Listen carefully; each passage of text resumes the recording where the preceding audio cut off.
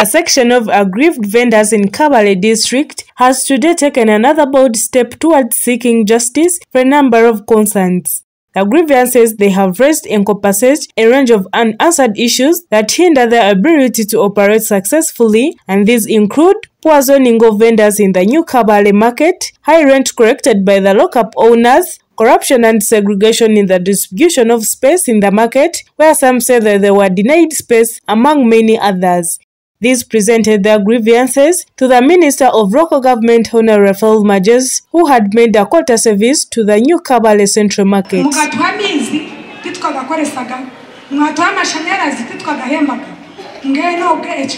Honorable Magyezi instituted a committee to investigate the myth around the allocation of space to vendors in the newly built Kabale Central Market on 31st January 2023 after claims arising that the authorities received bribes to allocate stalls and lockups to unknown people, civil servants and their relatives, amid this probing if it is true that Byamujisha Central, the Kabale Municipality Mayor, was leading the allocation team. As one makes their way to the recently inaugurated Kabale Central Market, a sight that greets them is the number of closed lockups. These closed shops, which were expected to be bustling with activity, now stand silently, evoking a sense of curiosity and concern. The Kabale Central Market, that symbolizes progress and development for the local community, was officially opened in the early January of this year. With great anticipation, vendors and customers alike anticipated the opportunities and economic growth that the market would bring. However, the current state of closed lockups raises questions about the market's initial promise and the reasons behind the vacancies. During their presentation to the Minister of Local Government, a group of aggrieved vendors, including Richard Porera, George Gwandare, Richard Rukundo and others, expressed their dissatisfaction with the allocation process of vendors in the new market. They requested the minister to consider starting afresh with the relocation process, citing allegations of corruption and improper channels used by the allocation authorities.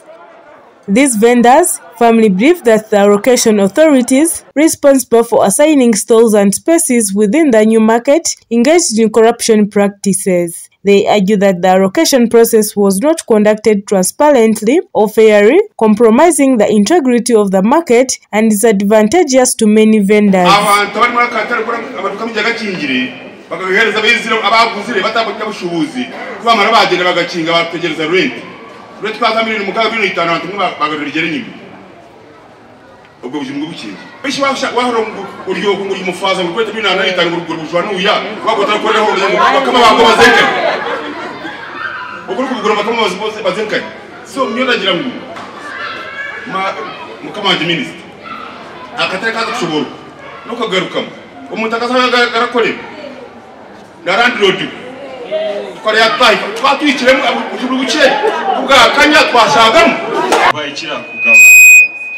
Papure baba baratuhereza abigendereho washangaga groupe y'imwamurimu aba baturaga mu babanaga batekamo abasasa mwaba baturaga mu bakwata kaju kamwe bakaba bashatu rero watakazaga mu katare bamuha kaju nangwa bamwe batunga n'uburarenga ari kamwe nangwa n'ubwinjo bucingire bumwe bakabugabira abantu konka abantu abayere barabashubuzi yarukire mwanya gubonere ba leta abantu batagazaga mu katare babaha imyanya ibonire batagire murafuzi abantu banyiga tibaza mu katare eco ari kurebera ubujo bwinji bucingire ubu verification committee yabenera bamwe babotiraho na minister ekerebera nagayo yashanga ebicukuri byinji byo mu katare abantu abinja bori kureba nabakaba batari bashubuzi ku rukenyimo bazamu bari kupaza business mwenu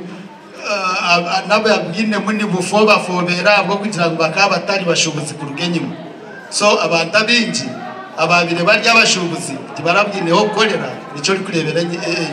In addition to their concerns about corruption in the allocation process, the aggrieved vendors have raised another significant issue during their presentation to the minister. they have expressed frustration over the exorbitant rental fees they are being charged by the lock-up owners within the market. These high rental costs are greatly impeding their ability to generate income and sustain their businesses. The vendors assert that they are being required to pay substantial amounts, often in the millions, to the lock-up owners for the privilege of using their stalls or spaces.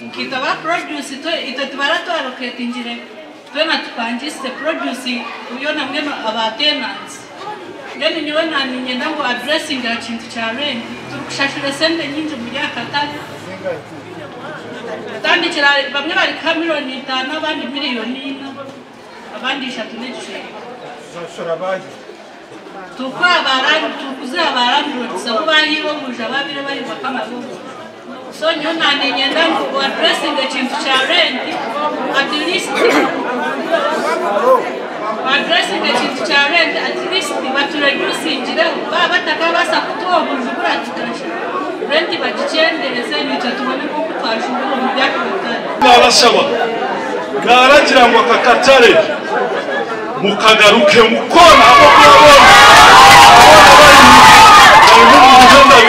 habona kugambira kuba barabanza bayakiraki nolimu yabanza gashashura miliyoni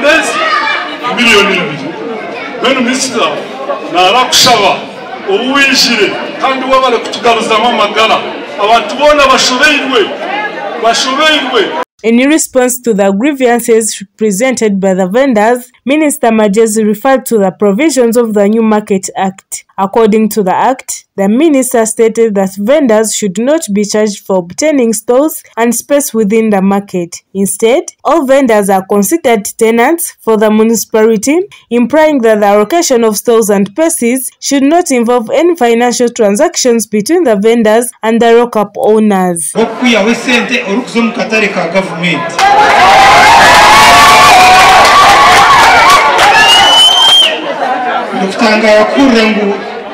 Numupangisa milioni 5. Really? Furthermore, Minister Magyezi emphasized that it is unacceptable for lockups to remain closed for an extended period of about 3 months. This implies that the vacancies and lack of activity within the market are not in line with the intended purpose of the facility. Minister Magyezi further vowed not to leave the district until a solution is found for the grievances presented by the vendors.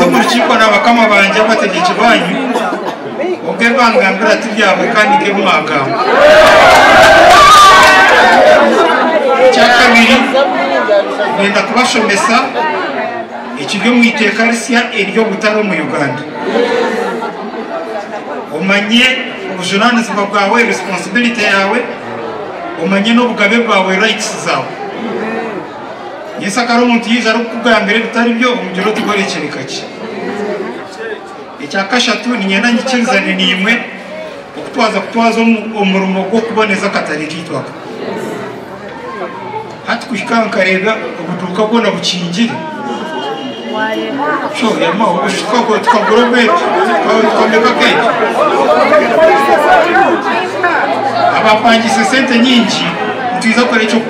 The Ugandan shillings 23 billion Kabale Central Market was built by the Chinese Chongqing International Construction Company, holding a total number of 1,023 stalls, dining hall, a health facility, a kindergarten and police station.